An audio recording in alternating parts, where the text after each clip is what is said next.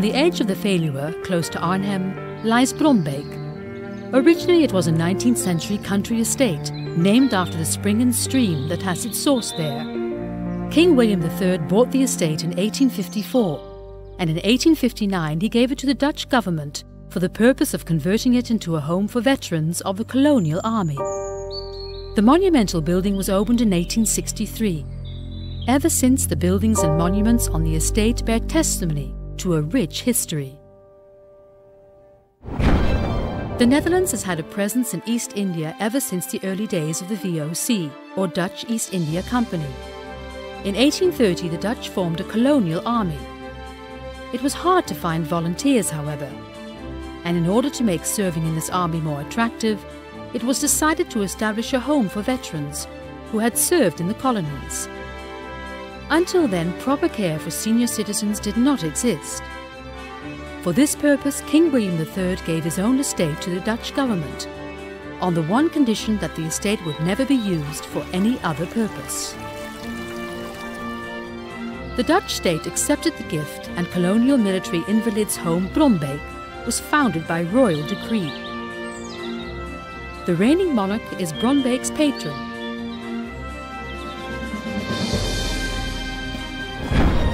The prominent architect Rose designed a modern building that was to house 200 veterans. It is 110 meters wide and has only a ground and first floor. The communal areas were downstairs and the dormitories were upstairs.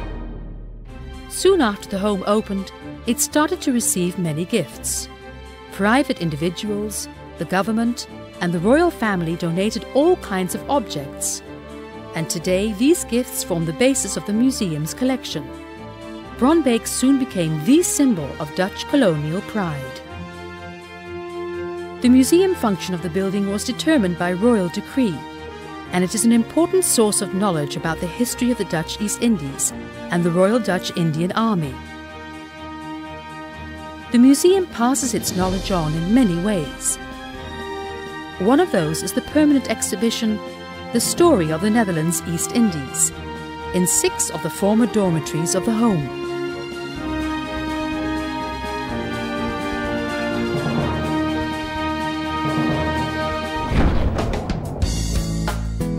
Colonial Military Invalids' Home Bronbeek opened its doors on the 19th of February 1863, coinciding by no coincidence with King William III's birthday. Each year to this day, the date is celebrated with a group photograph of the current residents. Flowers beneath the king's bust. And a festive get-together. Dit is een breed gedragen initiatief vanuit alle politieke partijen. Nou, als jonge god, hè?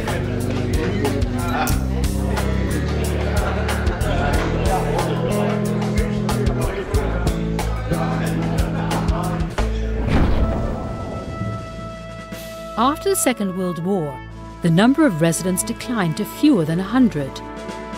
For this reason, in 1960, the Ministry of Defense decided to modernize Bronbeek. A number of the dormitories on the upper floor were converted into rooms for 1 or 2 veterans.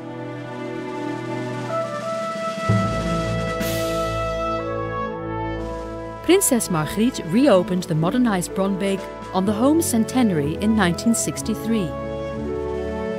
In 1970, the criteria for a place in the home changed, and the Bronbeek started to welcome veterans from all the armed services.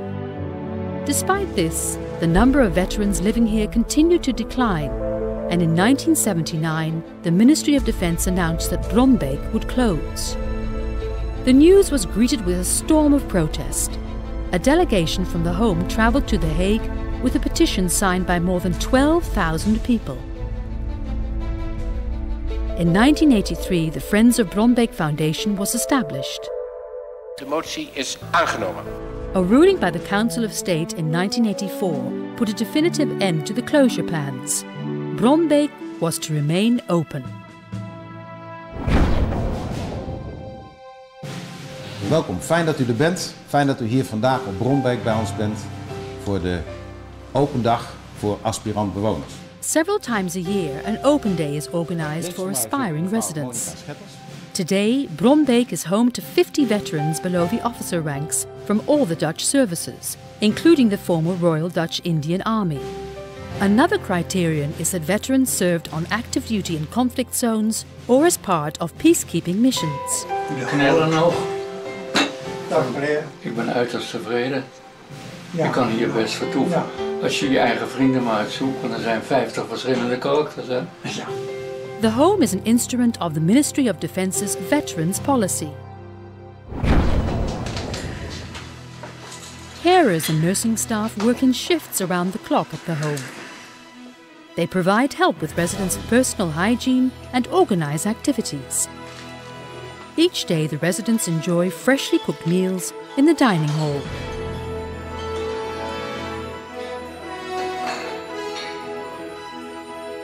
In order to be able to provide the best possible care, the team works together with other disciplines. Dank u wel. Graag gedaan. The residents live in single rooms and have their own sanitary facilities. Much attention is paid to welfare needs particular to veterans.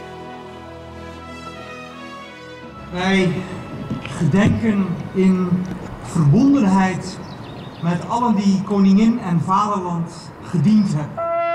Various commemoration ceremonies take place each year. Each year on the 27th of February, for instance, a ceremony is held in remembrance of the many naval sailors who perished during the Battle of the Java Sea at the end of February 1942.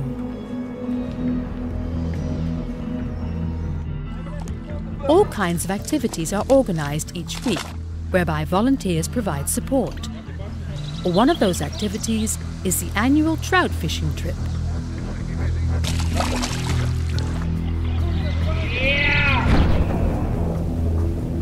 Graag heet ik u welkom bij de jaarlijkse herdenking van de opheffing van het Koninklijk Nederlands Indisch Leger op 26 juli 1950. Each year, a ceremony is held by the Royal Dutch India Army Monument to commemorate all those who served and perished in that army, which was formed in 1830. It undertook many missions because the colonial government wanted to gain more control on the Empire of Islands. When Indonesia became independent towards the end of 1949, the Royal Dutch Indian Army no longer had a purpose. 6 months later, on the 26th of July 1950, the army was disbanded.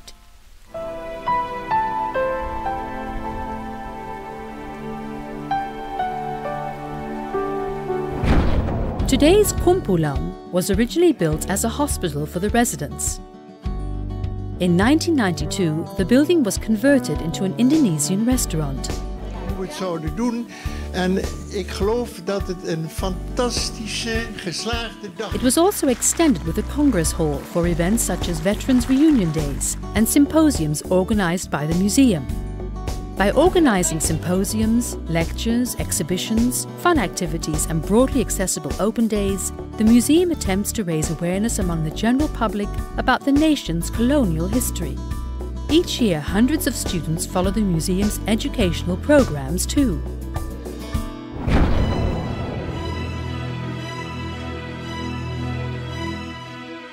Over the years, a lot of knowledge and experiences have been collected and built up at the museum.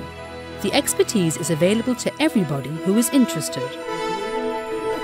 Nummer 38. On the annual Christen Days and Photo Days, the museum makes expertise available to visitors with questions about weapons and photographs from Dutch India that they bring in. Daar is heel lang niets aan gedaan. In an underground depot, more than 55,000 objects are kept under ideal circumstances.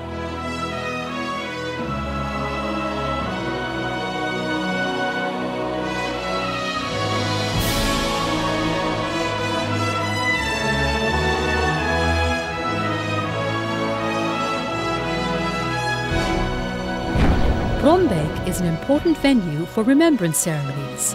The Ministry of Defence maintains the monuments on the estate and organises or facilitates the remembrance ceremonies, many of which commemorate events in Southeast Asia during the Second World War.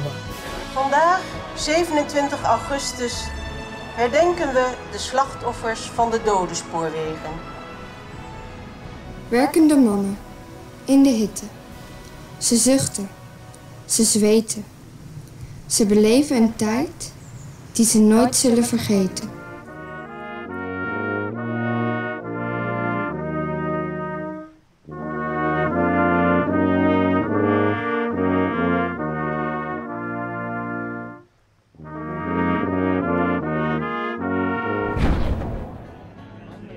The Friends of Bronbeek Foundation supports the home and the museum.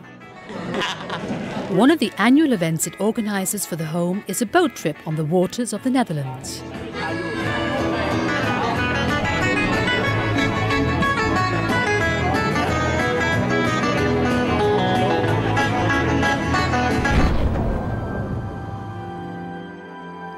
Most of the residents stay at Bronbeek until they die. At funerals, the residents gather in uniform at the commander's house, together with family and staff. Before the hearse leaves, the commander reads out the deceased's life story.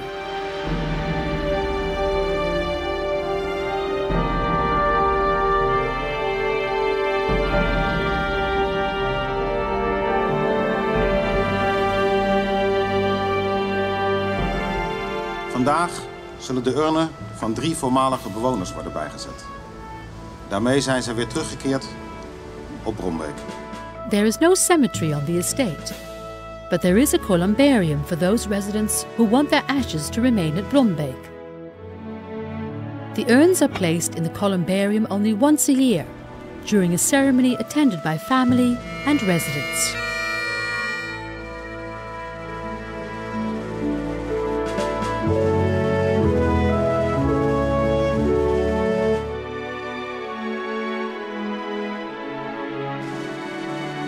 Bronbeek, home to Dutch veterans and the place where Dutch colonial heritage is kept alive. A place of national importance.